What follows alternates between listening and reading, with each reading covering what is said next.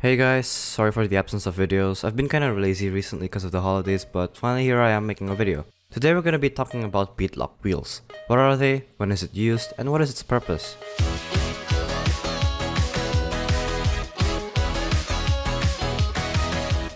First, you should know that this part of a tire is called the tire bead. The bead is the inner edge of a tire that sits on the rim. The rim or wheel has a small slot or groove where the bead sits in. When the tire is inflated properly, the air pressure keeps the bead on the slot, and the bead allows the wheel to keep an airtight seal. However, when there isn't enough air pressure, the bead may slip out of the groove, causing the tire to come loose from the rim. Bead lock wheels are often used in off-road and drag racing.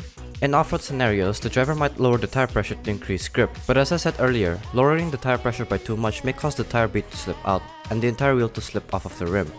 As the name states, bead lock wheels lock the bead onto the rim by clamping onto the rubber with bolts. Bead lock wheels allow the tires to stay locked on with the rim at any pressure without falling or slipping out.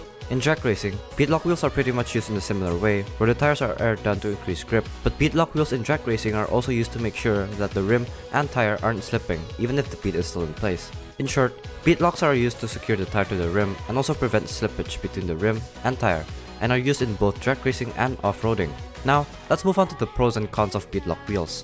Of course, the main advantage of bead lock wheels are that the tires are more secure and the bead locks are going to keep the tires attached to the rims no matter what. Although leaks can happen between the clamps, it's easily prevented by installing them properly and regularly checking them. Second, they're great for hardcore off-roading or rock climbing because you can air your tires down as much as you want without being worried about the tires slipping off. Lastly, although opinion-based, bead lock wheels look cooler than regular wheels. Although you may disagree with this, there's a reason why there are so many fake bead lock imitation wheels out there. Moving on to the disadvantages. Bead lock wheels are obviously going to be heavier and more expensive than regular wheels due to the increase in complexity and number of components. For the same reason, bead lock wheels require more maintenance to make sure all the bolts aren't over-tightened, loose, or broken. And lastly, these wheels may not be road legal in some places due to the fact that there is a chance that improperly tightened or broken bolts could lead to a leak, or worse, a crash. Anyways, that's the end of the video. Thanks for watching. If you guys found this video helpful or informative, please leave a like and comment what you think.